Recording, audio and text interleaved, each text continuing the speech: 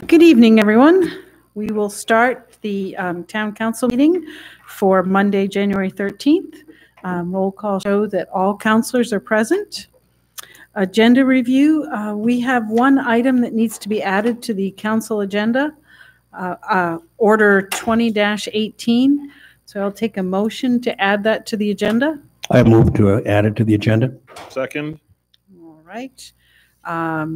All those in favor of adding it to the agenda? Passes unanimously. Thank you. We'll take that up in new business.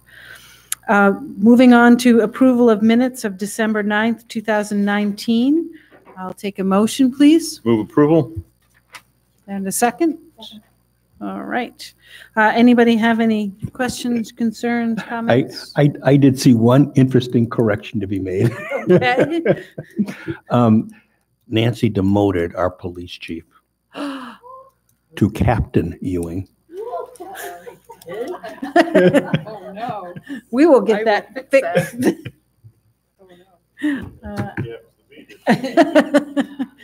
She'll fix that right away, Josh. Oh, you see him.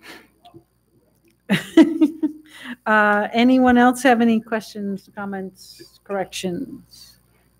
Hearing none, I'll take a vote on approval of the minutes. All those in favor? Passes unanimously. Moving on to public hearings. Public hearing A, to consider a vitulers license for Global Montello Group Corp. Doing business as Alltown, 103 Park Street. Dave. Hi, good evening, folks. I'm Dave Milan of the Office of Community Development, and I'm here to inform you that all of the inspections have been completed, that the personal property taxes and sewer fees are current, and staff recommends approval of the license. Thank you. Does anyone wish to speak for or against the issuing of this license? All right. Hearing none, I will close public hearing A. Move on to public hearing B, to consider a vitulers license for DMCP LLC, doing business as Dunkin' Donuts, 103 Park Street. Dave? All inspections have been completed. Personal property tax and sewer fees are current, and staff recommends approval of the license. Thank you. Anyone wish to speak for or against the issuing of this license? Hearing none, I'll close public hearing B. Move on to public hearing C, to consider a Class 1A malt, spirituous, and vinous hotel liquor license, special amusement permit for music, dancing, and entertainment, and vitulers license for University Inn Academic Suites, 5 College Avenue. Dave? No surprise, all inspections have been completed. Personal property taxes and sewer fees are current, and staff recommends approval of the license.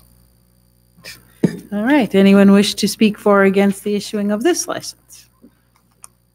Hearing none, I will close public hearing C. Thank you. Thanks, Dave.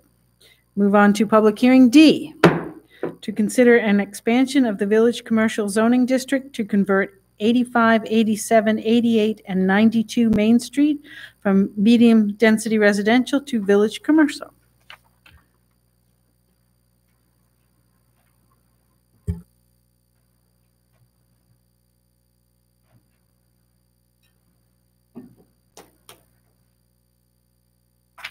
My name is Kyle Drexler. I'm the town planner.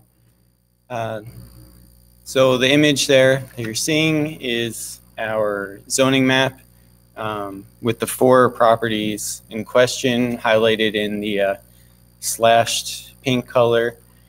So the pink area is our village commercial downtown area, and the yellow is medium density residential. So the area we're talking about expanding here is along Main Street, around Juniper Street.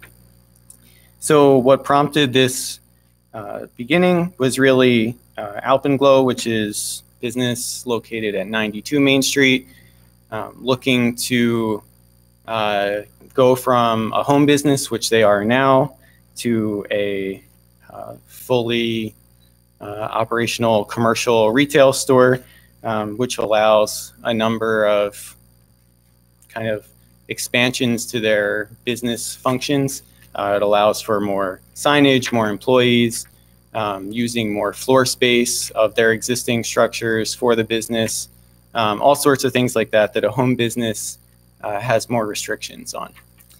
So with any potential zoning change, you can look at either changing the zoning map or doing a contract zone that's specific to one lot. But because in this case, the lot where Alpenglow is located was so close to our existing village commercial, and there was also some village commercial lots right across the street from where 92 Main Street is located, we thought it made more sense to simply extend the village commercial down those couple lots to meet 92 Main Street. So in total, there's the 4 lots that would turn into village commercial. Most of them, the size of those lots is more closely related to our minimum lot size in the village commercial anyway. Our medium density residential minimum lot size is 20,000 square feet. These lots here are in the 2,500 to 6,000 square foot range, except for the lot where Alpenglow is located. But so those 3 lots currently are legally non-conforming lots in the MDR. So by making those village commercial lots, they become conforming lots. Should also be noted, and it was noted through the planning board process, the public hearing there, that the village commercial isn't only for commercial uses. The village commercial also allows all sorts of residential uses, from single family homes to multifamily structures. So with any zoning change, we had to look to the comprehensive plan to make sure that the goals of the comprehensive plan were being met by the change we were looking to make. And there are a number of areas that the comp plan points to that really, I think, support the idea of this. One is to grow the downtown in a compact, walkable manner, building on its village architecture. Another, encouraging mixed uses, including residences in the downtown area. Village commercial is probably the most mixed use of all of our districts. And last, creating opportunities for affordable home ownership close to services and jobs. So again, by allowing denser, higher densities and potential for 2-family homes instead of single-family homes, you're creating more opportunities for maybe not home ownership in all cases, but opportunity for a rental to go in, or something that wouldn't be able to go in the medium density residential district. So this idea went to the planning board for public hearing. It received a couple of public comments there, just some talking about already having commercial space in town. But I think that as the existing home business that we're talking about is an established business in this location, it made sense more to build on its current location and support them there.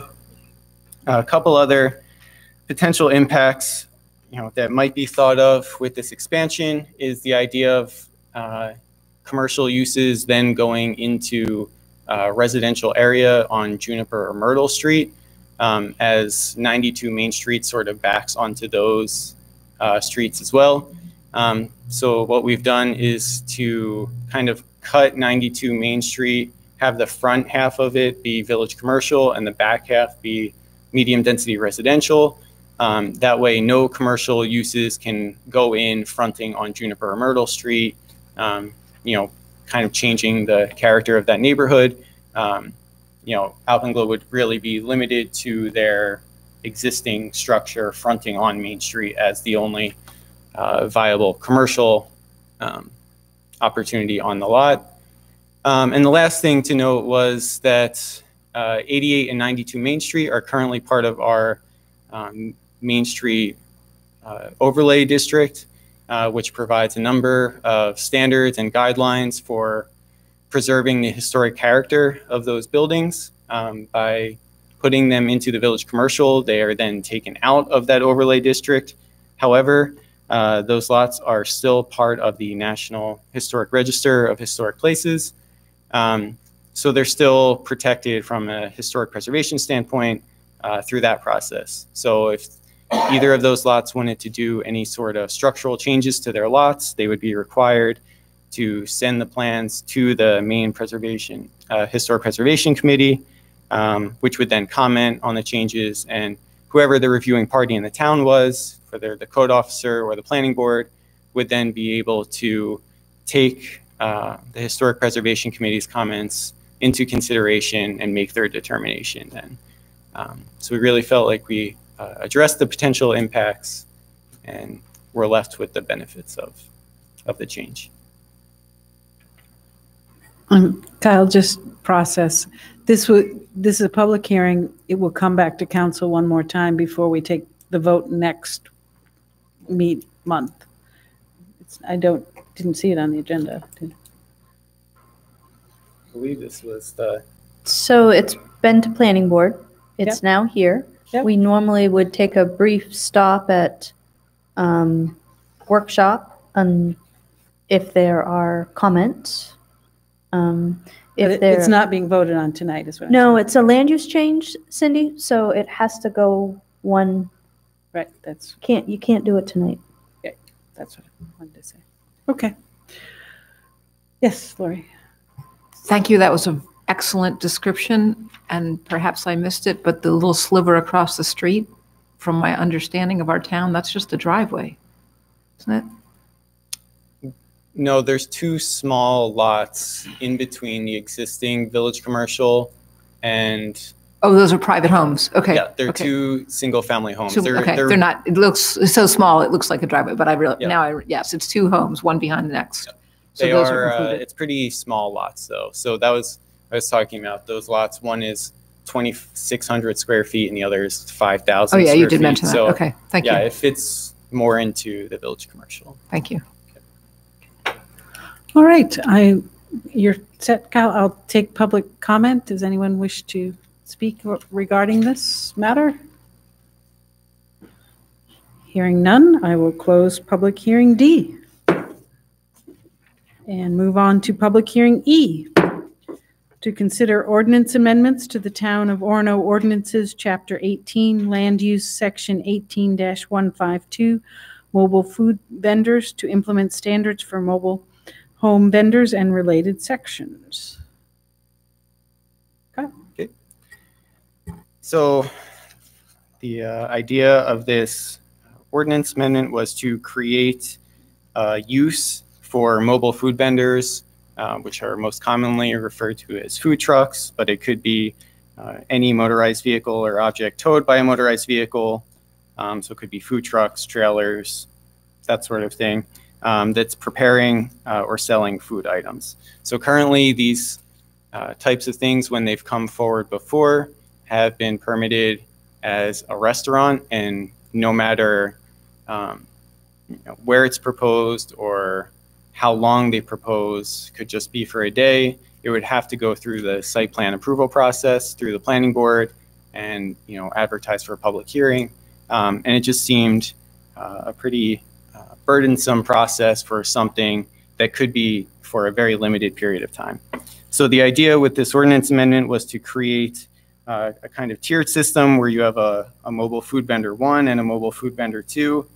So if you're operating on non-consecutive days, a few days, you wanted to test out a location, or you wanted to come for a single event in town, you could simply, as a mobile food vendor, you could get a permit through the code office and not have to go through the planning board process. But then if you were going to operate on more of a permanent basis for consecutive days, or you were going to go to the same restaurant parking lot every weekend throughout the whole year, that would require you to go through site plan approval. And this just gives a few performance standards specific to mobile food vendors that weren't in the ordinance because a use like this wasn't in existence. So things, just accessibility things, since usually they would be put in existing business parking areas, making sure that those parking minimums were still met, making sure people still had access in and out, emergency service vehicles still had access in and out, things like that. So it was the general idea of the ordinance, really just covering a lapse in our current ordinance. Great. Does anyone wish to comment on this ordinance? Right, hearing none, I will close public hearing E. Thank you, Kyle. And we'll move on to acknowledgements by council members. Terry, we'll start your end. I just wanted to take an opportunity to remind our citizens of to visit the Facebook site for the town. It continuously provides us updates of what's current, what's going on, and what's happening around our community. Having said that, reminder that by the end of January the 31st, you must have your dog's licenses renewed to avoid a $25 fine. So just a reminder to everybody out there with those with dogs. Thank you, Terry. Cheryl. This might be the first year I haven't paid $25. I did get my dog licensed. I just want to say welcome to the first meeting of the new decade, 2020. And also, that was my first thing, I was reminded this afternoon that Connie Carter is taking donations to help support Farmers Market and Asa Adams. And I believe there's a website that you can go to, and maybe somebody knows more about that. So thank you. That's it. Megan. Well, I would just like to remind folks that we got a handy handout, so I don't even have to look at my own notes. January 28th will be the candidates night for Orono Town Council and School Board elections. So please do come on January 28th at 7 p.m.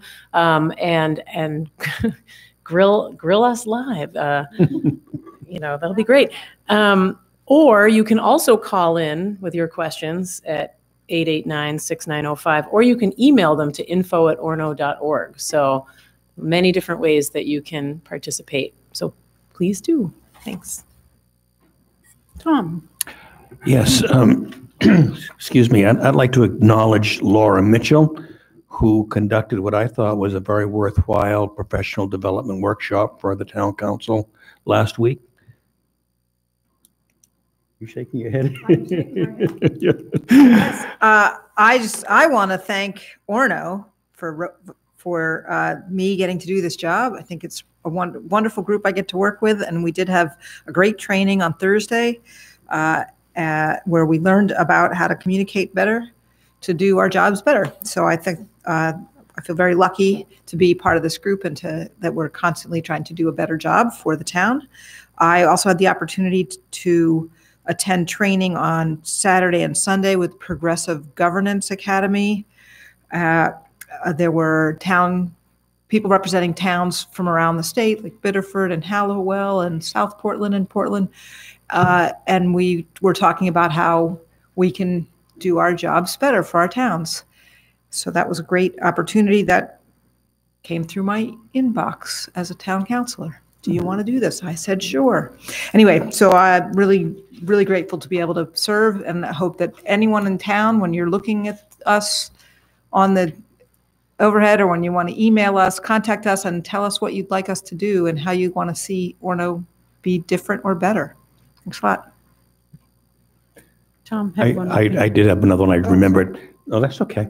I would like to acknowledge Frederica Smith, an Orono resident who has been volunteering for some time in the town office, working on organizing vital statistics. I've been in there 3 or 4 times in the last 2 weeks. She's there every time I go in. It's like she's a regular employee and she's volunteering her services. So I really appreciate that. And I'd like the council to send her a note of thanks and appreciation. Sam. She and Paul will also be moderating the panels night too. Correct. Which is great. So they can't get enough of 59 Main Street, can they? No, you guys covered it all. Happy New Year. Get your dog registered. I would like to just point out a few things that were on our consent agenda. March 3rd is the presidential primary, and then March 10th is the annual municipal election. So there's 2 elections within a week. There will be information on how to possibly absentee ballot on the 3rd for the 10th, but you can't do it on the 10th for the 3rd.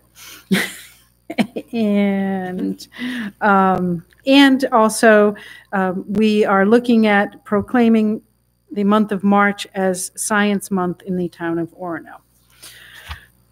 With that, I will take a motion to pass the consent agenda, Order 20-01.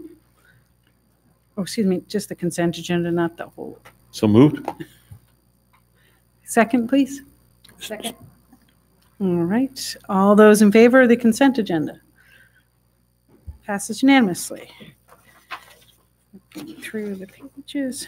Moving on to new business, Order 20-14, order accepting the FY19 Town of Orono financial audit. I'll take a motion, please. Move approval. All right. Sophie, you're up. So let me say, yes, you can be shocked that it's January and we're having this presentation. I will say, all kidding aside, that my staff did a really nice job preparing for the audit this year, which is what's allowed it to go so smoothly and for us to have the financial statements so early. It's my understanding we have Connie Thorne here, who is our finance manager. It's my understanding she's going to learn how to do this, so this should be my last presentation of the audit. So, I just wanted to give a little bit of background. First, to let people know that counselors have in fact had the audit for a little bit of time and have reviewed it. But to give folks some background, state law requires that all municipalities complete an annual post-audit of financial statements by a certified public accountant. They have a list of people. Council engaged Runyon, Kirstein, and Ouellette of South Portland this year. This will be the 5th year that that they have worked for us. So management's job, and in this case I'm management, my job is to work with the auditor to facilitate the audit process. I have to create portions of the financial statements. However, the auditor actually works for the town council. So if you have questions that I'm not answering, you should feel free to let Cindy and Tom know. So the audit is actually a multi-part report. It has the independent auditor report at the beginning. The next section is management discussion and analysis. And if you're only going to read one part of the audit, I would ask you to read those 8 pages that Connie and I slaved over. Those 8 pages give you a, in real lay language, a general snapshot of what the audit is trying to say.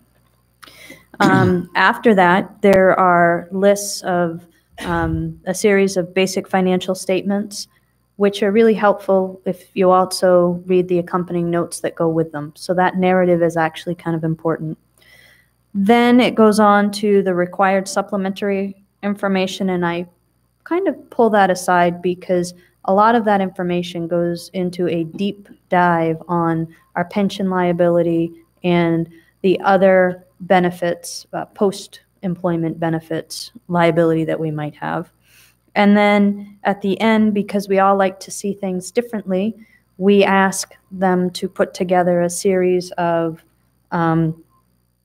financial combined and individual fund financial statements that are the ones that, quite honestly, we use frequently as to help support council discussions about our finances.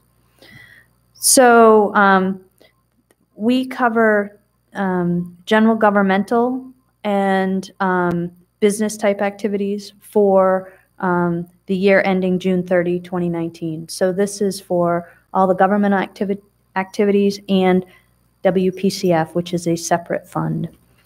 I am responsible for the preparation and presentation of the financial statements. The auditor is responsible for expressing an opinion on them. So reviewing them and expressing an opinion.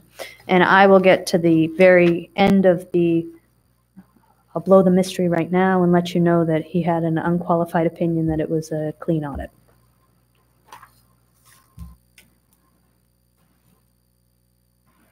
So, in Orono, we have 3 different types of funds. Our governmental funds, the largest of which is our general fund, and I think that's where council's most used to operating in. That's what's funded with tax dollars. We also have business type activities. Sometimes we'll refer to that as the proprietary fund. It's our sewer activities, and it's run more like a private business in terms of the reporting. And then we have special funds. That would be our tax increment financing districts, our special revenues, and grants would be part of that.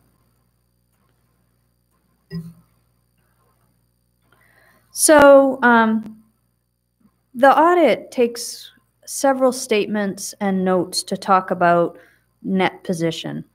The statement of net position presents information on all of the town's assets, our deferred outflows of resources, liabilities, and deferred inflows of resources.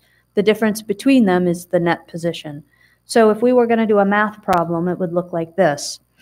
Total assets plus deferred outflow of resources minus the total liabilities plus the deferred inflow of resources.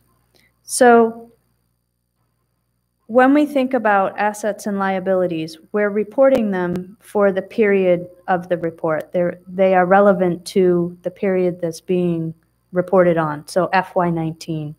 Deferred inflows and outflows means just that. It's a known liability or asset, but it's not being recognized for this period, which is why when you look at the audit, depending on what they're talking about, the numbers can shift, because some of the time they're looking at those deferred inflows and outflows, and some of the time they're not. Make sense? Yep. If you only knew it took me half the day to think about how I was going to explain that. So when we think of the net position of governmental, so right now we're simply dividing it. The funds are either governmental or WPCF, one of the two. So when you look at the net position for our governmental funds, it actually increased by $1,293,575 to $12,935,598. This would be an increase of about 3% over last year.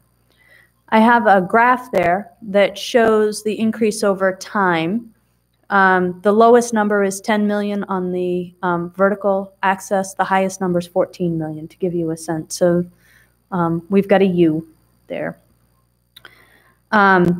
It's also very interesting to note that 37% of the town's net position is available to be used to meet the town's ongoing obligations to our citizens or our creditors. So that's pretty good. When we look at that net position, that $12 million, we want to look at the difference between what is a net investment in our capital assets versus what is not capital related. So this chart right here just breaks that down. So we have about $6.8 million that's net investment in capital assets. We have $1.6 million that's restricted. Restricted means that it's limited or directed by an outside agency. So it's not something that the town council can control. And unrestricted, we have $4.4 million. So I want to just tell you right now, this does not mean that we have $12.9 million of cash. I wish. So the net investment actually increased by $611,563, or 9.8%. This was actually a factor created by a couple of different things. First, we had an increase of $780,715, which was related to the difference in the repayment of notes and capital leases that exceeded the note proceeds netted. So we retired more debt than we brought on, which is always a good thing. Our restricted decreased by $41,282 or 2.5%, and our unrestricted increased by $723,294 or 19.4%. A lot of that unrestricted increase is related to the way in which we're looking at our pensions. So again, not our cash.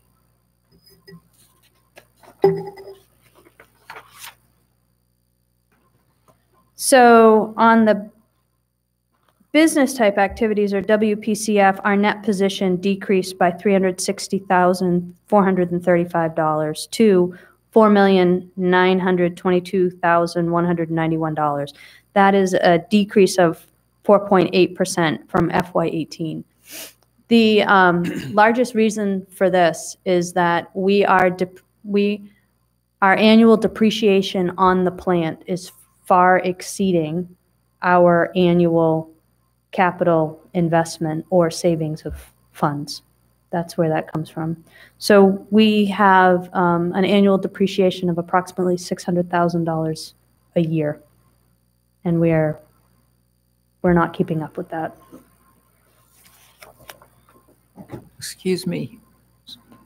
When you say keeping up, you're saying that we invest to repair the infrastructure, but we're repairing less than infrastructure than it's depreciating? Yes. But we hear about it when it needs work, and it doesn't. You're saying it doesn't need work. That's why we're not putting any money into it. Oh, I don't think Joe would agree with it doesn't need work. I think that what we've done is come up with a balance of we continue to invest. The issue is that at the beginning of a rate structure, you have you're putting aside much more, and then as it comes out, as time lapses, the increased cost of doing business, the debt, the things of that nature, reduce the amount that you can set aside. So, for example, when I got here, we were setting aside $50,000 and $60,000 a year. This past year, I think we set aside 20. So when you consider that we're setting aside 20 and we're using 200, we're going to eat away at that. So this is a situation where the cost of operating, and our infrastructure is aging. You know, we invested $8 million in the plant and about 10 years ago, 12 years ago, and it's aging. So, ready for me to continue? Okay. So the net, when you look at that number, you see that the net investment in capital assets decreased by $120,545 over last year, or 4.2%, and unrestricted decreased by $239,890,000, or 10%. That's where you see that we're not putting it, we're eating our fund balance.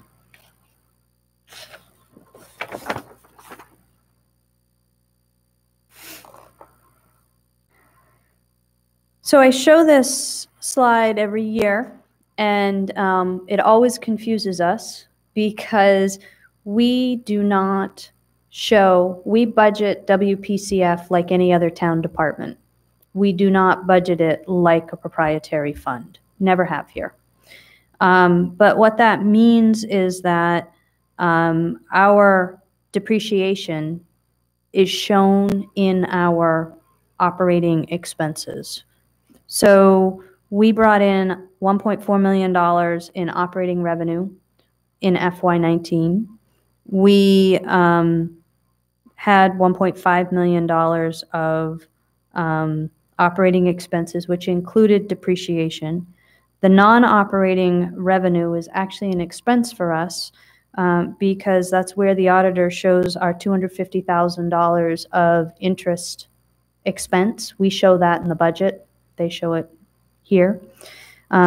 But you'll notice we had almost $52,000 of interest income. So the money that we do have is working for us, which is good.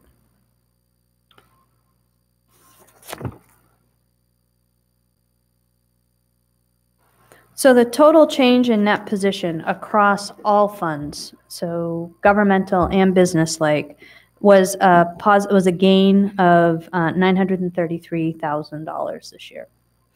And 37, like I said, 37% of our net position is available.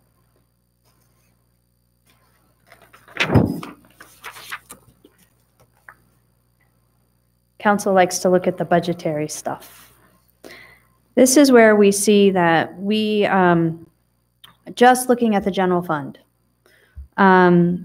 we collected $17,242,416 in total revenues. That was up 3.4% from last year. And it exceeded our budget by $258,000 or 1.57%. When we look at what made up that change, we had an increase in revenue sharing beyond the budget. And as you recall, revenue sharing is a percent of what's actually brought in. So the state did better, which meant that we did better than what we budgeted. State grants and reimbursements. We had $36,000 of reimbursements from other law enforcement agencies for police officers that left our employ and went to theirs. We didn't bring in the money that we had anticipated for contract assessing because our assessor left. And we brought in about $42,000 less of taxes than we anticipated. When we look at expenditures, we expensed $16,619,433. We were under budget by $1.68 million or 9.2%. That looks like a lot until you take into consideration that $893,608% of that was for projects that had already been started in FY19, but we carried the money forward because the bills got paid in FY20. So when we look, what we see is that we actually had $782,000 that was not carried forward, which is 4.3% of the budgeted amount. We see the under budget, the largest centers or cost centers that were under expensed would be in the assessor's department, which would be based on the fact that we had the reval project that we carried some of those funds forward, but also staff transition. We assess overlay, which we use for tax abatements, and we expect to have a large amount remaining at the end of the year. We had about $104,000 there last year. This year, we're probably not going to have that kind of money left there. General public works was about $30,000 underspent. And then, of course, all of the capital projects that were in progress. So our largest revenue by far is property taxes. We assessed in FY19 a little over $13 million of property taxes for collection. This was an increase of $462,946 over FY18. We collected $461,221 more in FY19 than we did in FY18. We had $8,920 more outstanding at year end. So we had $264,670 outstanding at the end of the year, less than $10,000 more than the previous year. And exactly the same collection rate, 97.99. So on to Councillor Perry's favorite part. let's talk about fund balance. So fund balance is actually comprised of 4 different categories. The first is non-spendable, which was $14,295 at year end for us. That's inventory. We have gas and diesel in inventory that we buy in bulk. That's an asset. We had $1,643,491 in restricted. And if you hang tight, I have a slide to talk about that. We have $4,520,229 in assigned. That assignment I also can talk about in a few minutes. The unassigned is $2,028,471. All of that unassigned is in the general fund, just so you're aware.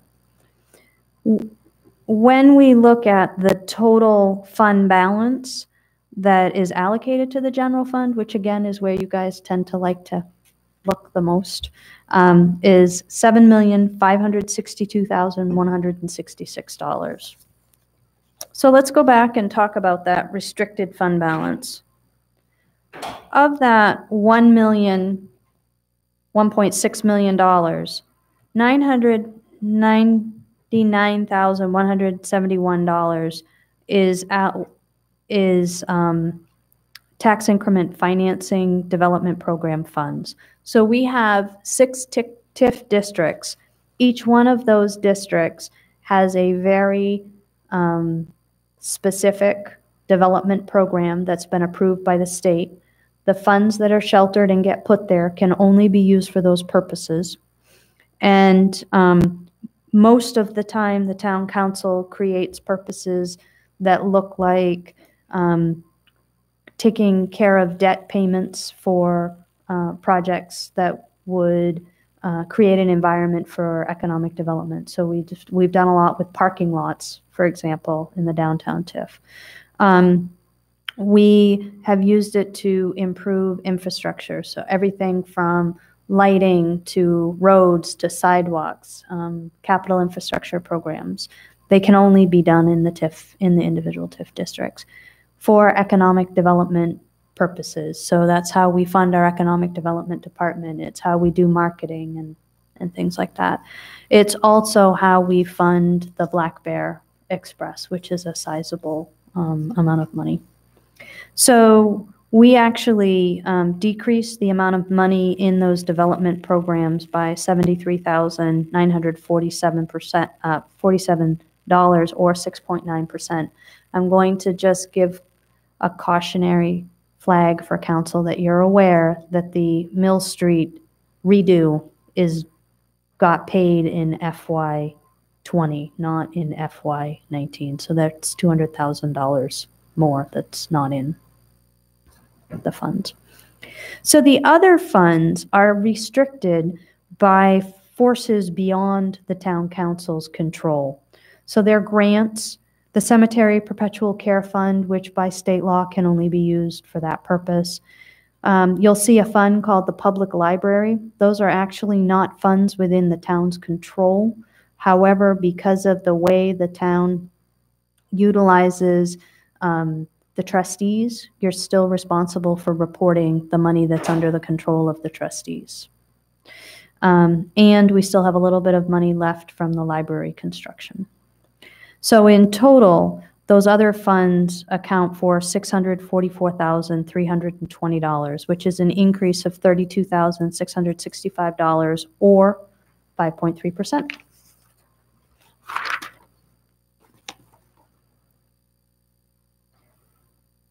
So when we talk about assigned fund balance, these are assignments that the town council has made. You have made them, you can change them, which you did this past year. So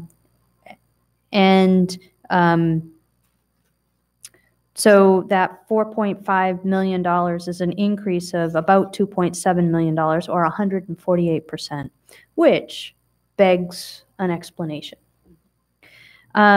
At the end of last year, we had a new field auditor, and when we got the draft financial statements, he did not just automatically pick up the almost $2 million that we had been carrying as an assigned fund balance. So last year, we saw a significant decrease in assigned fund balance and an decrease in assigned and a corresponding increase in unassigned.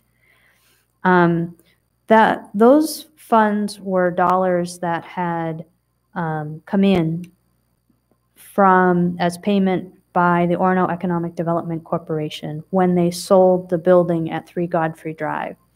That is a building that the town actually paid to have constructed and took bonds out to have that building constructed. When they sold the building, they gave us all the money to repay the bonds. The bonds could not be prepaid. So we've been holding that money. By the time we got the draft financial statements last year, we did not want to go through the process of restating them. So that's why we came back mid-year at council and asked you to formally assign that $1.9 million. Next year, FY21 is when the balloon payment is due, and all of that money will be spent. Not the 4.5, but the 1.991. And then the remainder of the increase was due to council's rebalancing of fund balance in FY19. So we did a good job of putting money into reserves for future expenditures, but you also saw, for example, the equipment reserve, capital equipment reserve was getting very low, and you put $200,000 more in there.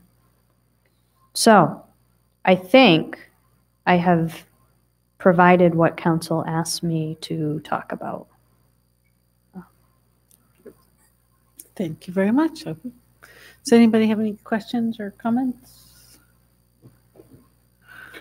I'm sure that Tom is going to comment about the excellent job done in the course of the audit, which he knows more about than I. But I did just want to, point out that our humble town manager, that we were given a report that says significant deficiencies. It just says none, and it's a blank page, which is always a great thing to receive. And also that the only minor comment that the auditors had was just basically a difference between how our software works and how people's salaries are calculated. So the audit was stellar this year. So congratulations to our town manager and staff. Yeah. As well. Tom? And not to disappoint Megan, Cindy and I both had an opportunity to meet with the auditors when they were here during their work, which we regularly do. I do as chairman of the finance committee, and Cindy does as chair of the council. And they were very complimentary about the quality of the information they received and the job that our finance staff was doing. And I'd just like to make that public. Mm-hmm. Absolutely. Anyone else have any questions, comments? What? You can't question the audience. Well, no, what I'm going to say is how much I appreciated the questions and comments I've been getting from the council to better understand the audit. That's been really nice. I've heard from several people. Thank you. Great. All right. With all of that, I will take a vote on Order 20-14. All those in favor of accepting the FY 2019 Town of Orono Financial Audit? Passes unanimously. Thank you very much. Now, moving on to Order 20-15, order granting the town manager the discretion to offer on a case-by-case basis a signing bonus of up to $10,000 to newly hired police officers who have obtained Maine Criminal Justice Academy Basic Law Enforcement Certification prior to hire, with such bonus to be paid in 260 weekly installments. Take a motion, please. Move approval. Go ahead.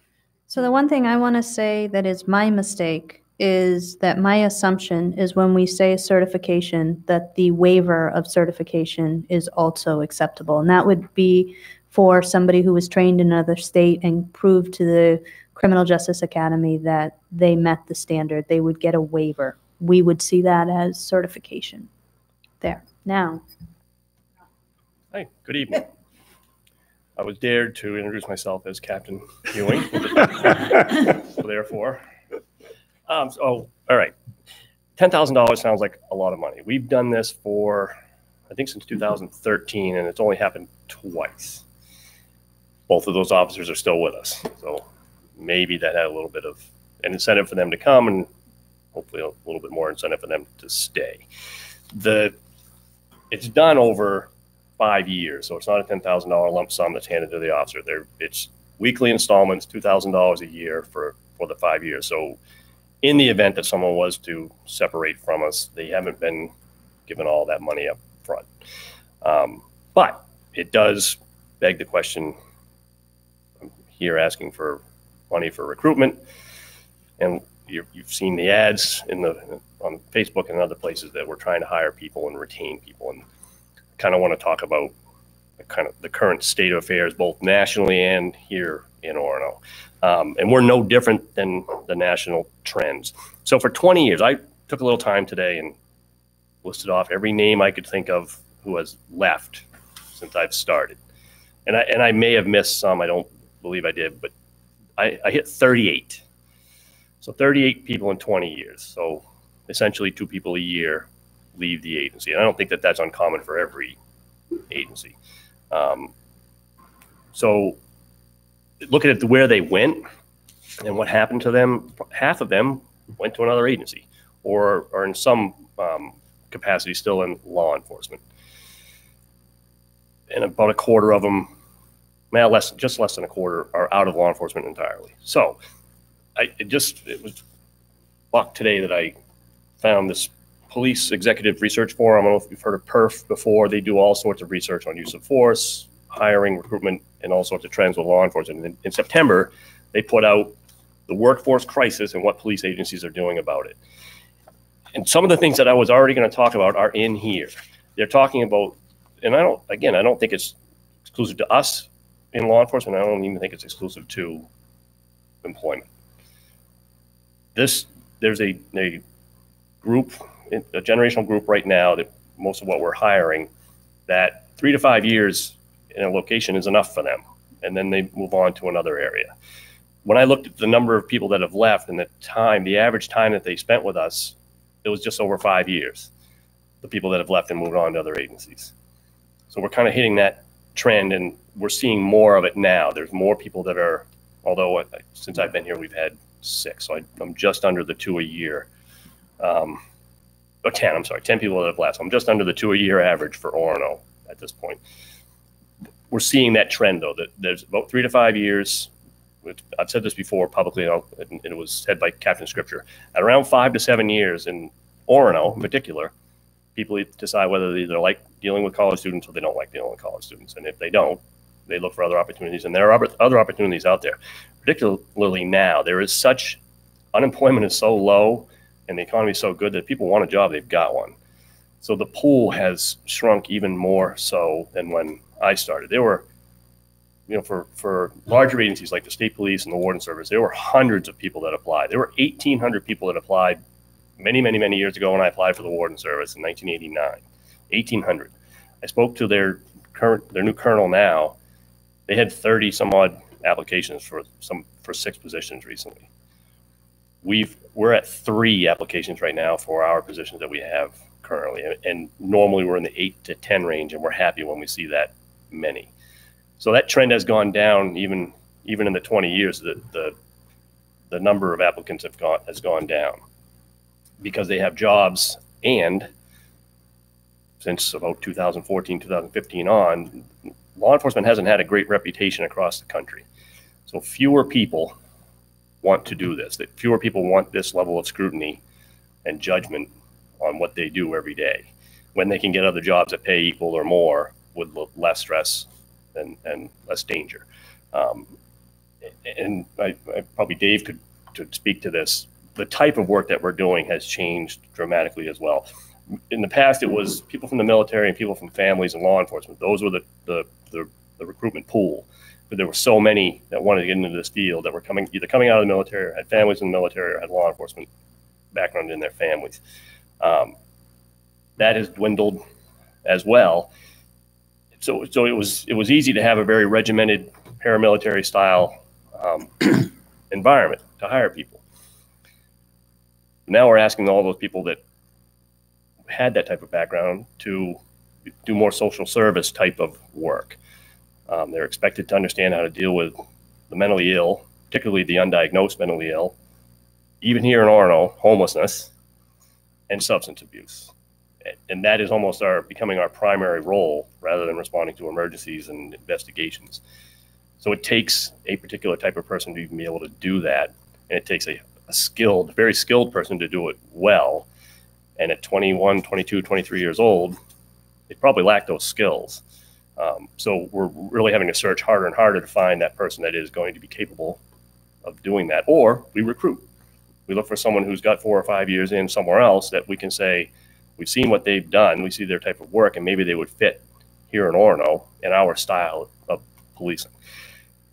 So we can talk about Orono. Orono is not an easy place to work in law enforcement. It is for me. I've been doing it for 20 years. I get it. It's second nature to me now. But that, again, 21, 22, 23-year-old kid coming in who had an idea what they thought law enforcement was and was hoping for a little bit of the action, a little bit of the enforcement role, is asked to do a lot less of that here in Orono and a lot more of the let's mentor people, let's kind of correct behavior, let's see if we can get people to change their behavior and understand how to move forward in life rather than here's a ticket, you're going to jail. Some people get that, but it takes years for some people to get that. Try to imagine it's hard to put yourself in the shoes of a police officer, trust me. And particularly the police officer that comes into this field. It's a completely different outlook to begin with. And then we try to shape that outlook more toward what Orono expects and needs. You know, I've gotten complaints before because an officer didn't wave. Someone waved at him. Most cops in other cities they wouldn't even touch their radar. It just would be so outlandish to hear that, and they wouldn't care. We have to care, and I expect them to care. So we're very similar to national trends. We're seeing that issue. The $10,000 over 5 years is really a drop in the bucket if we can entice someone.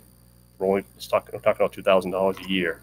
And when we lose somebody, and we just did as fresh as they could possibly be out of the academy, we do get reimbursed. The academy just upped that amount, and we're reimbursed for the first 5 years after we put someone through the academy. So just out of the academy, and for that first year, it's $40,000.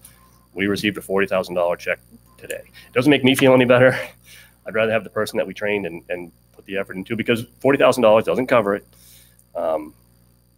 That's their salary, the overtime we needed to fill their shifts because they're not working a regular shift. We've outfitted them, we've trained them, and we've put our love and attention and care into them, and off they go. So yes. Do you, is the academy training officers for this new kind of paradigm shift? So when they come out of academy, are they looking at more empathy, more compassion, as opposed to more law enforcement as well? They are trying to do both. They have 18 weeks to create a person who knows how to stay safe. So you have to teach people to look for every threat that's out there and how to find those threats and how to judge what might be a threat and how to deal with a threat. And we're trying to teach them to be empathetic and compassionate and kind. There's a tough balance there. You're hearing, particularly because the academy on one hand is really watching and seeing officers being ambushed and assaulted and killed across the country. More so, it seems like it's more so now than it used to be. Maybe not in the 70s. 70s was really bad, but then it got a lot better, and it has been better, and now we're seeing an uptick of that. So the academy really does as much as they possibly can to train these officers to be paying attention and to be on guard and be ready to respond in a moment's notice. Also, can you do that while you're holding people's hands? Tough, but they are working on it. Yes, it is. There's much more of an emphasis on it, and there's an emphasis every year now, and requirements through the legislature that we get a certain number of our officers that are trained in either crisis intervention training, the full week, or the 1-day mental health first aid. So, yes, the answer is yes. It's just still very, very difficult to find that balance. For our recruitment efforts, we're going to have to change. And again, this is really kind of cool because it's giving me some ideas that were kind of in my head anyway. We try now to go to EMCC because they have a criminal justice program. We go to Husson and we teach. We take any opportunity that we can to teach either 1-day classes or full semesters of classes. And then engage with the students and some of their hands-on practical things that they do. We're always offering to be the agency that does that, so that we're getting them exposed to us as much as we can. And then and with retaining people, it's a double-edged sword. We train people very, very well, and we send them to very good trainings, and we certify people in a lot of specialties that they don't necessarily, that most small agencies aren't capable of doing or don't take the time to do. The problem is, by making them very capable and educated and well-trained officers, they're very marketable if they decide they want to go. And we can't predict that sometimes. But I've heard the chief of another agency say, head of another agency say, Orono really produces great people. And we do. So if somebody wants to go, go. Because they're going to get a job somewhere else because of how capable and how good they are and how they've learned how to deal with anybody. So I will certainly answer questions of any kind. I have a question. I saw somewhere, may have been Pittsburgh. It was a larger area, but dealing with some of this concern that we have with the need for sort of social services as well, social work. They're actually including. They have social work professionals on staff that are going with them and that's probably in a much larger, force in a much larger urban area. But is that a trend that's developing somewhere on a smaller level? Bangor attempted that with Acadia Hospital years ago, where they had one kind of liaison that would get in and ride with officers, particularly on the evening shifts. And if they had a mental health call, he was there. I've utilized him in the last few years. He works, I think Bangor Police actually pays for his position now. I think the funding went away. I've utilized him many times when we've dealt with someone with clear mental health issues that we're not able to help, and we're either have had to arrest or don't want to have to arrest. And he has reached out to them and tried to connect them with services through Acadia. So, and it's been successful a few times, and other times it just hasn't been successful because the person won't comply. That may be a model that works. It's the funding that is going to be, the state doesn't have enough beds as it is for those people that need help. So for us to ask for personnel, it's even less likely, I guess. But it's a model that's going to have to come, because that's the biggest problem, is the mental health issues that are out there. And our officers just they are very good at what they do, but they're not equipped to be psychologists. No, for sure. But I just remember seeing that, and also some of our past discussions and presentations is something that there's a need for it, but I just didn't know to what level that's even a possibility. Absolute need. Maybe it'll come. Anyone else have any questions or comments? I just want to say that, every community is different. Orono is its own unique kind of community. There's really a heavy emphasis here on community policing. It's probably not a good fit for everyone. And I like that we have this opportunity to put a bonus out there to attract the kind of officers that would really sort of be at home in this very particular kind of community. So it does, in theory, ends up saving us some money, even though some of those costs are not tangible. But yeah, it's always sad to lose people, but as you're pointing out, it's part of a national trend anyway. And also we want, we want the people who really like this particular kind of work and this kind of community. So. Yeah. Anyone else? Well, I'd just add that I think this process makes the Orono position much more attractive to an experienced officer, and I think that has some real benefits. And we'll have a history of how that experienced officer has worked in another community, and there's real advantage to that. Great. All right, I will take a vote on Order 20-15. All those in favor? Passes unanimously. I have a feeling you've got the next one too. I do. Order 20-16, order authorizing the town manager to enter into an agreement with Penobscot County for regional animal control services for 1 year, beginning January 1, 2020 to December 31, 2020. I'll take a motion, please. Second. So we've contracted the last few years with Penobscot County, and several agencies in the area do so. It's been successful for us. We've had excellent service from the animal control officer when we've needed her. The model is that our officers respond initially to whatever the animal complaint is, and they assess whether they can manage it themselves. So many times it's bringing a dog back to the station, putting its picture on Facebook, loving it, and then we wait for someone to call, or we check our license registration book to see who owns it. If not, the dog or cat at times will go to the animal orphanage in Old Town, and it'll stay there until its owner is found or it's adopted out. This last year, I can see that we did about 130 animal complaints that were handled. The officers handled roughly 100 of those, with about 30 that the animal control officer did. And sometimes it'll be 30 calls, but the animal control officer will manage that 4 or 5 times, having to go back to either trap an animal or go back to deal with an owner with a dog bite or something like that. So the officers are still doing the vast majority of these calls.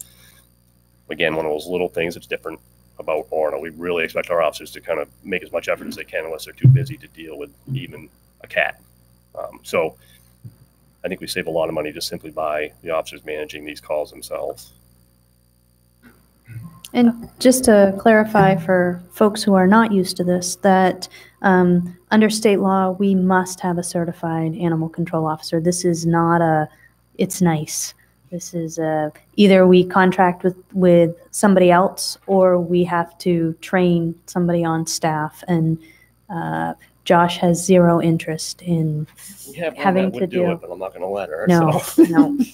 No, it's a lot of training and a lot of recertification to do that job. Josh, do you have any idea how much we spent last year? Well, the contract itself is $765 or $7,000 a year. The way I read it, it was based on an hourly rate. So I think we budget maybe $2,000, $2,200. Okay. Yeah, and we don't go over that. Okay.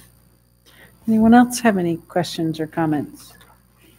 I was going to actually say, I actually see your employee on TV in the morning. Isn't she with the Old Town Rescue Mission or something for animals? It's Jessica Mason, the administrative assistant. Yeah. She works with the Florida Rescue. Right.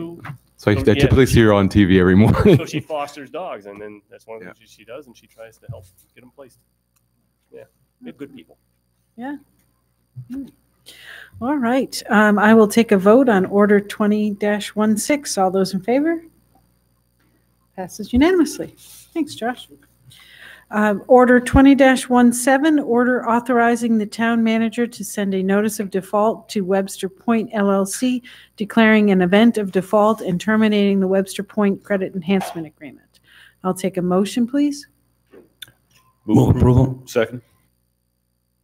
All right. Who wants to do this? Dave and I are trying to flip the coin I right noticed. now.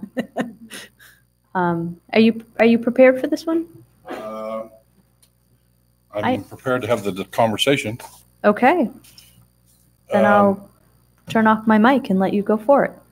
Dave Mylan, the Director of Community Development, and I oversee one of the joys I get is to oversee the TIF program, Tax Incremental Financing District. And this is a a case where our assessor was notified by the owners of the development for the Webster Point. It was an affordable housing TIF district, that he was not interested in continuing to build the final 6 dwellings of the 14 total. So 8 were created, 6 were still remaining. And he had been trying to make it work, and decided that he was from Southern Maine. He was trying hard to do it from Southern Maine to work up here. So he decided to, in essence, kind of walk away from his development and take his licks and move on. So the question became, is that with his and I'm just using the legal term, so it may sound worse than it is, but the abandonment of the project, the question becomes is that whether the TIF is, the credit enhancement agreement is, is still viable, and so we reached out to our attorney, who we deal with for credit enhancement agreements, TIFs, and such. Kind of got the answer that we thought we were going to get, and that is that from walking away from the credit enhancement agreement would default the developer for the benefits of that credit enhancement agreement. And so the process would be that the council would have to consider finding that person, the developer, in default, so that the credit enhancement agreement would in essence go away. And it's as I keep telling, so that's a policy decision. That's not a staff decision. You want to take it from there? So the question in front of council right now is, when you entered into this credit enhancement agreement with Webster Point LLC, you did so with the premise that they were going to construct 14 dwelling units with a certain... So can I just, where is this is this the one on the end of North Main and where Streyer's now used to be? It was before my time, so I was just making sure I knew. My first week on the job, I got to see part of it demoed. So the mill, not the development. Yeah. So you entered into this agreement based on this envisioned project. We are sheltering 100% of the increment of value gained from this project. 85% of that under the credit enhancement agreement goes back to the developer. That right now is approximately $36,000, $37,000 a year. So when the assessor received this notice of abandonment, which is a formal process that they do through the Registry of Deeds, which puts everybody on notice that they're not going to construct any more of the project, that hit my desk, because the question now is the developer fulfilling the obligation under the credit enhancement agreement? As written right now, by the word, no. But it is up to the town council to determine whether or not it wants to send a notice of default. So what you would, if you voted yes on this order, what you'd be saying is, yep, this is a default. We have no interest in continuing to give you any of the taxes that are paid back. You're putting them on notice that you think it's an event of default. That gives him an opportunity, 30 days, to cure it or to give us a good argument why it's not. At the end of 30 days, if we didn't see a cure, we would then terminate the credit enhancement agreement. This is not something that is cut and dry. This is not he didn't follow the letter, therefore we must. This is truly a policy decision for the town council to consider.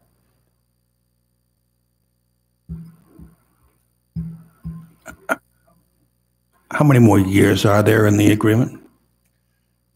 2027, I believe, is the end of it. Can he sell these development rights to anyone else? Not now, because he's abandoned them. So because it's a condominium association, when he filed that, as the attorney, our attorney has informed me, when he filed that abandonment, the property that was left becomes the ownership of the condominium association. So no further development can occur. Not by him, or not through him.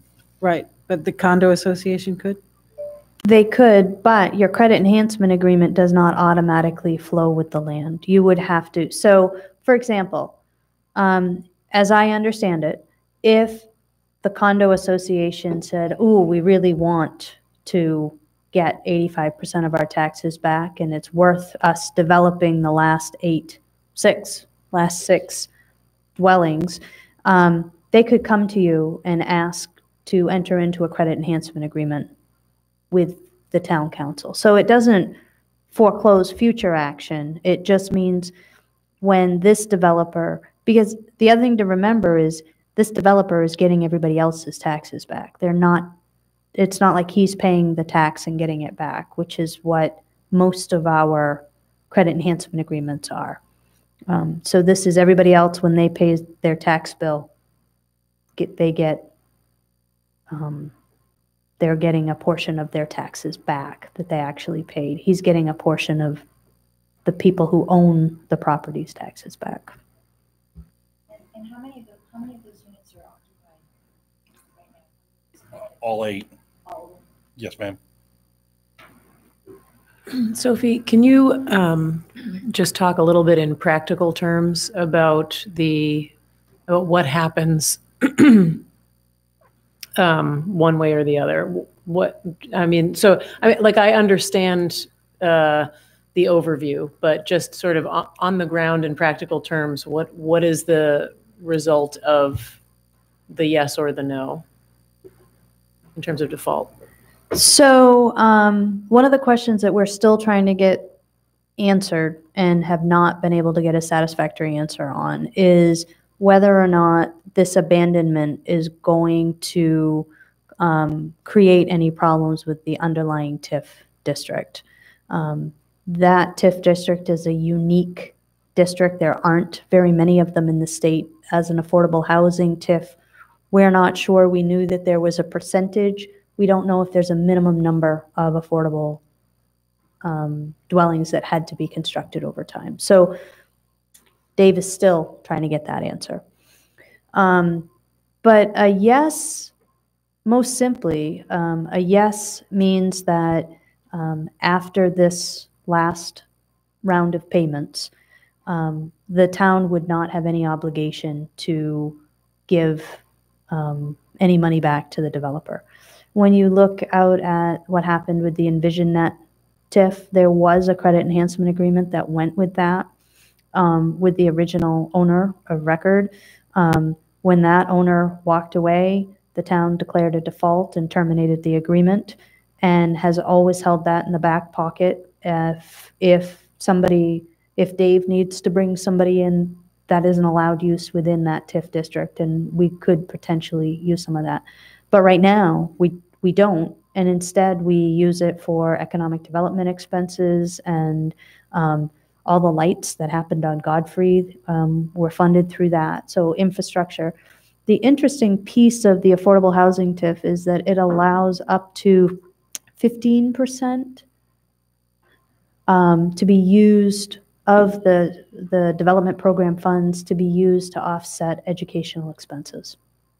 So that's a unique kind of feature. So to say we don't want to do anything now doesn't say that in the future you can't declare a default, but it means that when everybody pays their tax bill, we're going to be cutting a check back to the developer. And the state might overrule us in terms of whether or not this still meets the criteria for an affordable housing TIF, at which point the credit enhancement agreement would be moot. Helpful? Okay. This wouldn't necessarily impact the residents. Can I add one thing? The affordable housing TIF requires that 25% of the units that are built be sold to folks who meet a certain income requirement. I report on that to the state, to the main housing annually, because it's 8 units. Two of them have to be, in as affordable housing for 10 years. So the only point I want to make is that would stay, from what our attorney is telling us. That requirement will stay for that 10 years. One of them has sold, but it had to sell to another person who met that requirement, and they will have to continue for the balance of that 10 years. I think that 10 years will expire in 24 or 5. So to answer Sam's question, I cannot see a way that whether or not we give this developer who has given notice that he's abandoned the development, future tax payments will impact the people who are there. He wasn't passing that back to them or anything. Not that I'm aware of, No. but that. No, that the agreement is that, he paid a tremendous amount of money to put all the infrastructure in there as part of this project, and that was the plan from the beginning, was that he would be getting paid back over time. Basically, what he's saying is, I'm cutting my losses and moving on. I think if you don't vote to abandon the credit enhancement agreement, then staff will simply focus with the town attorney on, is the underlying TIF district going to be okay? If you do vote, then staff will be focusing with town attorney on that last question. Plus, Dave and I will be talking at length with Kyle and Rob Yerxa and Joe Madigan about infrastructure. Were there upgrades to infrastructure that were considered when this TIF district was put together? Because that would be a reason that we would want to continue to shelter money if we're trying to save up for a project. Right now we've got $37,000 in that account. Do you anticipate any pushback from the developer? Question. I wanted to wait to reach out. My plan was that once I found out what the wishes of the council were, I'd reach out to him. I don't think I want to answer that yet. The answer is he has 30 days to, as Sophie explained earlier, he has 30 days to either. So the one thing I would say, Cheryl, is that the credit enhancement agreement doesn't just say, for this project that you're going to do down here to develop some residential, it is explicit what that was supposed to be developed. He filed a notice of abandonment. The reason that the town got it is because it came through the assessor's office. So my sense at this point is I wanted to see where council was heading,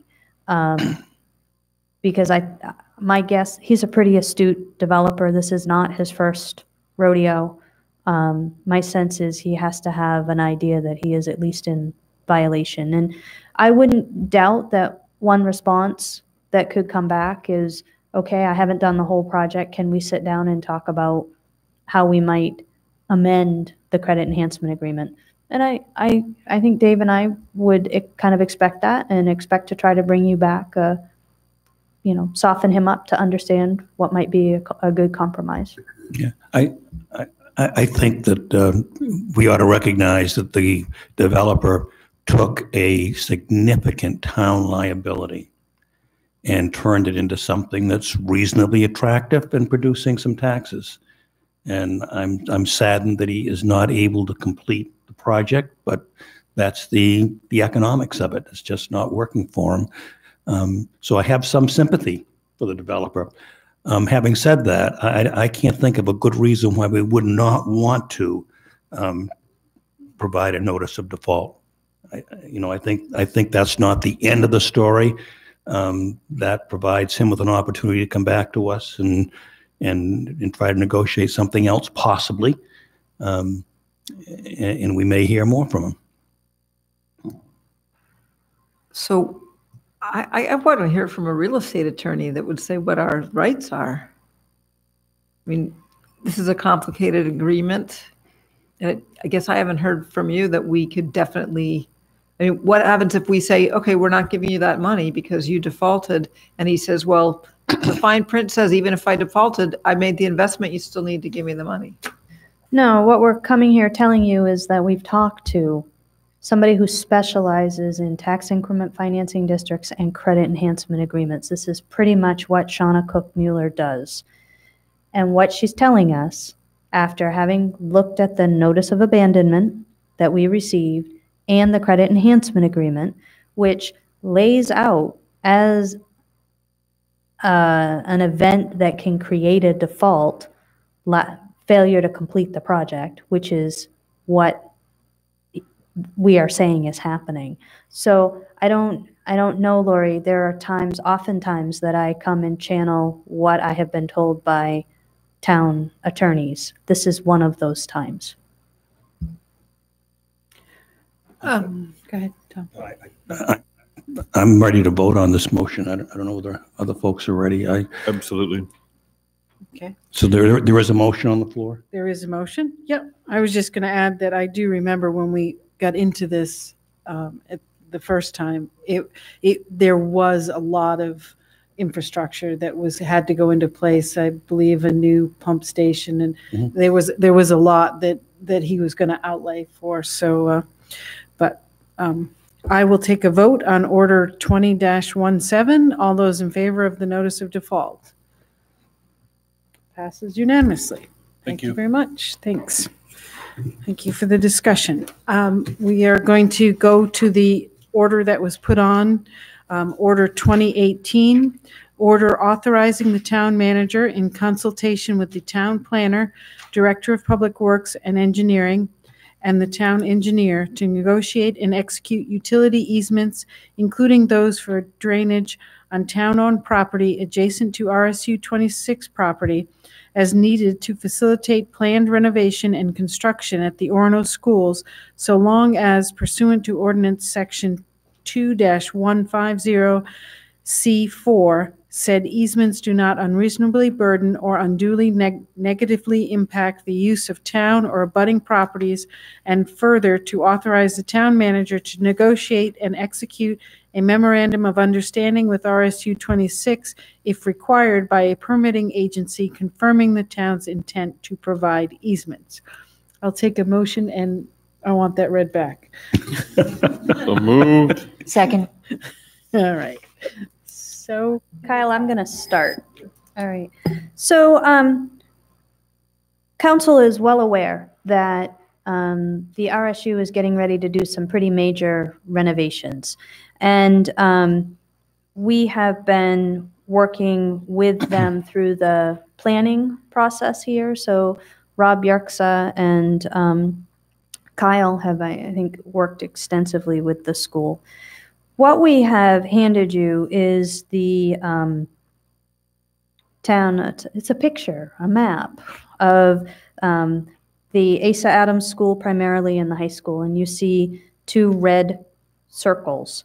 You'll notice that if you can get rid of the white little grid lines on the map, there are some thicker white lines that indicate property lines. And what you'll notice are two red circles. The one on the left, as you look at this, up near the town pool, and the one on the right, in between Asa Adams and the high school near the sliding hill. So what has happened as the school has walked through their process, they have learned that they're going to have to design a project that deals with stormwater quality and quantities that actually exceed this project. It dates back to a prior project that was done that they didn't get a permit for, I think was the issue. So what you're going to see on the face of the earth is going to look a little bit bigger than what you would anticipate for a project of this size. That said, they were like doing gymnastics to try to get all of the drainage on the RSU property. It doesn't really make sense because when you look at the infrastructure that was laid out for the school and the town, it was done when the school and the town, this was all one big piece of property. So instead of putting drainage ponds in a way that takes out the demonstration educational tree garden that the tree board has been working with the school on for a long time, or really uses up space that doesn't make sense. We reached out to the superintendent and just made sure that they were aware that if they could give us places that would make more sense on the face of the earth, even if they extended beyond the lot lines, that I was quite sure that the town council wouldn't have a problem granting some drainage easements here. They are looking at doing a combination of tying into existing drainage infrastructure and detention ponds. So it is actually the circle over by the pool that, quite honestly, Rob is most interested in looking at. He thinks it makes the most sense from a site perspective, and it will allow the water to drain into an existing wet area that is there for the purpose of moving water. But in either case, we think we can facilitate drainage easements in either of those areas in a way that would not impact current use. People would be able to continue to use the sliding hill if it was over there. People would be able to continue to use those areas by the pool, St. Mary's Field. We think that overall it makes more sense to kind of leave it up in the air a little bit to allow the school's consultants to work with staff being the town planner, Rob, and Mandy Oliver, the town engineer, to come up with something that we can say would not negatively impact the town, the use of these town properties or abutters. And we think we can do that. What I'm asking for is the flexibility to be able to do that without having to stop what they're doing to come back to council for a specific easement. Is that? Sophie, what's our kind of liability, or will we address that?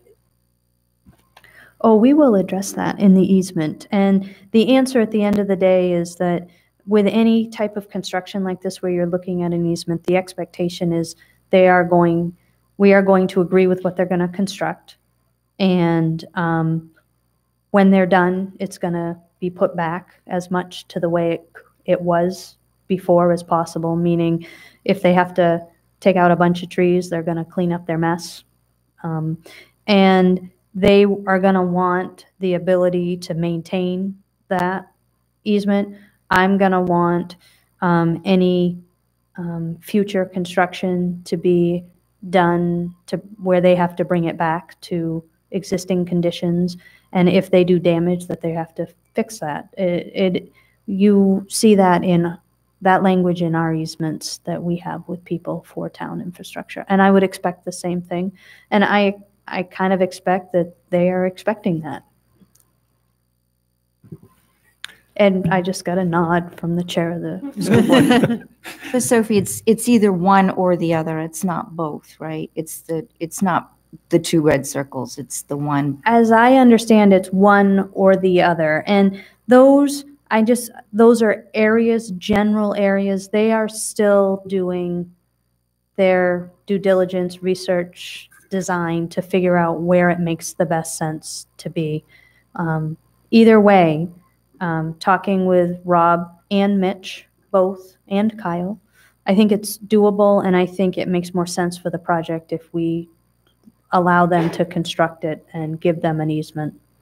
I would propose that we do the easement the way we did it with UCU, though, which if the permitting agencies require an MOU saying that we're going to agree on an easement, that we do that and then hold an actual easement until after construction, because that allows us the appropriate, we do it based on an as-built. The MOU gives us that they're going to put everything back the way they found it, with the exception of what we agree on. So that would be my thought. However, if they want something very specific and then they're willing to live with that or pay to have it changed, I'm fine with that too. There's nothing that has to happen with ASA, so nothing lower than those two? Okay.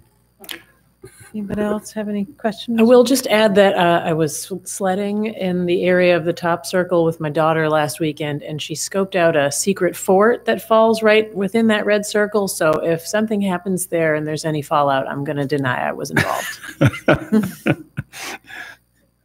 Tom? I would just comment that I think this order makes perfect sense, and it's nice that we can help facilitate a very exciting school project. Brian, do you want to add anything? No, I appreciate the council's consideration. As Sophie said, I think it's general at the moment, but my understanding from the engineer is the most likely spot is still keep it at general. Is that orange circle move just a little bit down Goodrich towards the ball field is the spot that we're looking at. So just for transparency, nothing's final, but that's my best understanding of what's going to look at right now. Okay. And it should actually, there's a rain pipe that comes off the roofs of the school, goes down that hill, and will actually capture that water. So if it does anything, it should actually help for example, water. Great. Great. Anyone else have any questions? I just agree. I think just sort of flexibility and cooperation is important. This is a huge benefit to this community, and I think it's great that we can help out in yet another way. Yeah. My only concern is just being near the school, that if it's if it's a big pond, that I would hope that we would take some safety measures to keep kids out of it. That's been part of the planning board discussion so far, because that was a concern with the original proposed location as well. So I think either way, that's going to be something identified through the site plan process. Great. I'm glad great minds think alike. If no one else has any other comments, I will take a vote on Order 2018. All those in favor? Passes unanimously. Thank you, everyone, for all your work on that. We'll move on to Council Committee and Representative reports. Sam, I'll start down with you. Sure, thank you. Community Development Committee met on December 19th. We had a couple items on the agenda. We were looking at land use ordinance revisions related to fraternity and sorority use, mostly where we had fraternities when they were not fully, when they had vacancy due to summer break, that sort of thing. They were perhaps using some renting things. There was some cleaning up that needed to be done on that sort of usage. And that, and I think that clarification, are we getting clarification with you, Maine? My job is to take everything we talked about and ship it over to campus and let them distribute it. They'll give me some initial feedback, which should be positive because we did we asked the questions before we came to council. And then we'll bring it back when we've heard and see what you think. So yes, so that's happening. I don't know exactly when that's going to happen, in the next couple months. Doesn't So matter. I was It's told coming. that I didn't have to race because everybody was on break. So now that we've got 1 week left, I'm going to be racing. Okay, the other item was land use ordinance related to excavation and filling of land that was generated by a project that happened down Main Street a little bit. And we talked about that, and a draft is actually being crafted and will be presented at our next meeting, which is Thursday, this coming Thursday. That's it. Okay. Lori, do you have anything? Nope. Tom? No, I do not have a report tonight. Finance Committee meets a week from tomorrow. Okay. Megan? Yes, I have two. The Comp Plan Implementation Committee met on January 6th. We had one major area of discussion, which was to review and discuss a proposed update to the existing Code of Ordinances, Chapter 14, Fire Prevention and Protection. So we heard from Chief Lowe that night about some updates to that code that would just basically be for increased safety purposes. One piece that we ended up talking a bit about had to do with rooming and rental unit inspections, and that's something that we're trying to figure out how it ties into a larger conversation we're having about rental properties. So that conversation is ongoing. And then the Orono Historical Society met on January 7th, and we talked quite a bit about the Historical Society's involvement in the upcoming bicentennial celebration that the town will be having on March 14th, 2020, and various ways that they're going to be involved.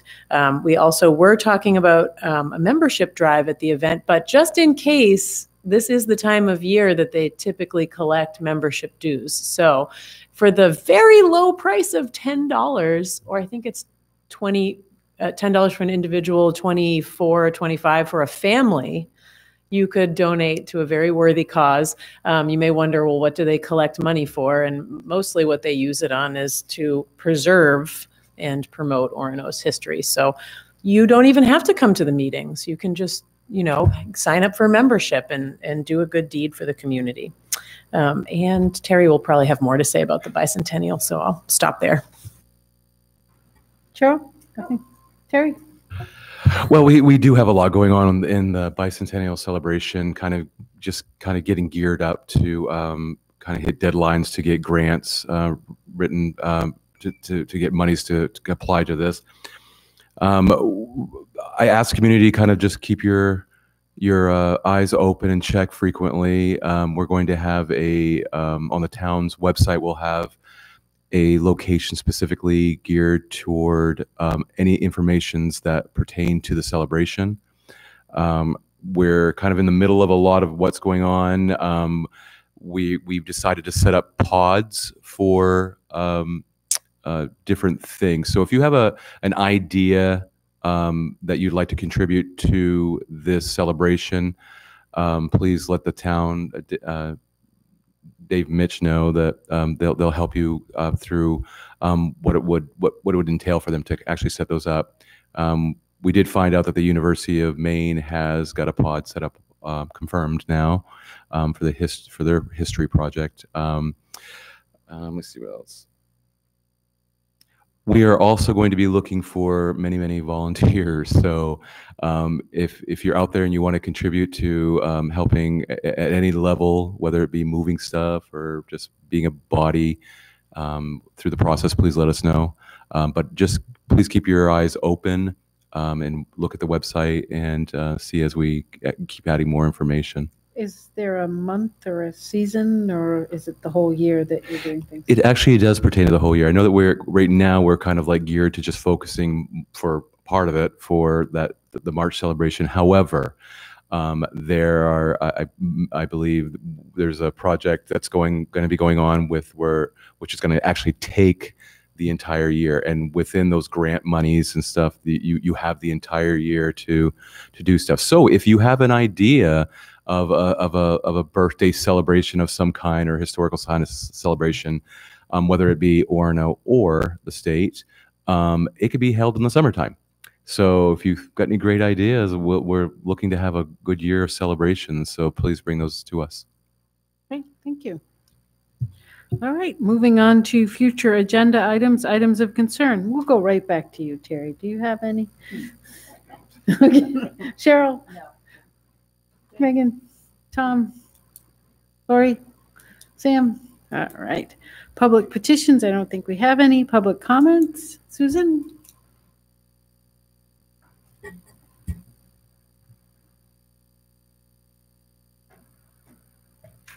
Susan Whitmore. Time to go shopping for a new mic head. It's amazing every time someone makes use of the word pods. I just think in the scope of design, that word must have an interesting history. Though I speak at the moment with some information people might find of interest, especially those involved in investing and such. Recent reports mentioning that gold prices, there's predictions that hypothesizing that those are going to soon increase. And as for modern gold history, gold production, actually, currently gold is being mined in terms of people are extracting gold from the planet via a shaft that is 10 miles below the surface of the earth. After a person travels 10 miles from the surface of the earth, they then have to travel about 1.5 miles through a tunnel held up literally by 2x4s to the explosion site. Interesting, right? That's a labor effort. So I recently met a person that informed me of some creative projects that have been occurring amongst the glass craft people of Maine. It's really interesting to see the paraphernalia bong slides produced with gold inclusions. Way to make use of global resources. I just imagine the powwows, very lavish and luxurious, must have some really meaty humanitarian discussions to dig into. So I just think that's an interesting tidbit about the mining of gold. Thank you very much. Where that gold, where those resources are going. Whether or not gold can actually be extracted from fused glass, not entirely certain. I'm inclined to think that that gold would just sizzle.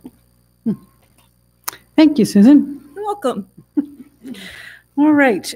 We have an executive session coming up, and so there will be no further council action after that executive session, so nobody really needs to hang around for that.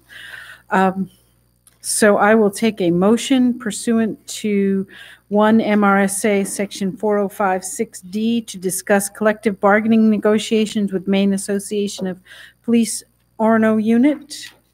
Could I get a motion, please? So moved. Second. All right. All those in favor? Passes unanimously. We are now going into executive session. Thank you very much.